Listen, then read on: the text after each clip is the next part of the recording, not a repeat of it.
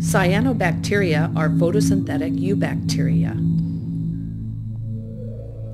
2 billion years ago, cyanobacteria and other photosynthetic bacteria dominated Earth. Today, the descendants of these organisms are still common in ponds, lakes, and oceans. Cyanobacteria are prokaryotic organisms. The prokaryotic cells of bacteria are very different from eukaryotic cells that make up plants and animals. Prokaryotic cells do not have a nucleus. DNA molecules of prokaryotic cells are circular in structure. Prokaryotic cells are usually smaller than eukaryotic cells, less than 10 microns in length.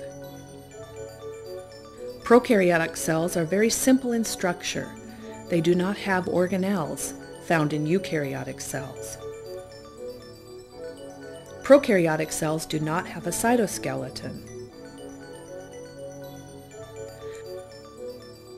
Cyanobacteria are photosynthetic, capturing energy from the sun and evolving oxygen just like the land plants. In fact, cyanobacteria are responsible for the generation of most of the oxygen in the atmosphere of the young Earth. Cyanobacteria live in a wide range of environments, from extremely cold lakes to hot springs. The hot springs of Yellowstone National Park are a home to various species of cyanobacteria. They are responsible for the orange and yellow color seen around the perimeter of the hot springs. Cyanobacteria often live on the surface of layered mats.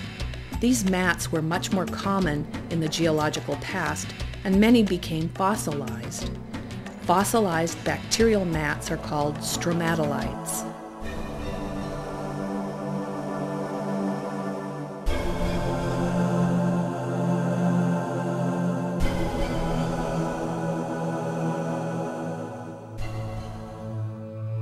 Cyanobacteria have other interesting features.